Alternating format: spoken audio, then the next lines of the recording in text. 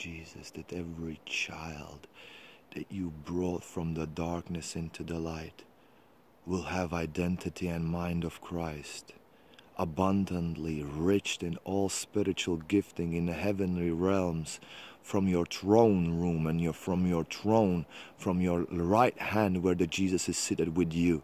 I pray, Father, that they will have authority and scepter of the Jesus to proclaim the freedom in their minds, souls, hearts, Father. Whatever they're gonna do, they're gonna be abundantly blessed with all riches that you can provide them through the blessings, Father. That they would be enriched in all fruits of the Holy Spirit. Your power, your fire, your grace, and your mercy will abundantly enrich them with everything whatever they're gonna do.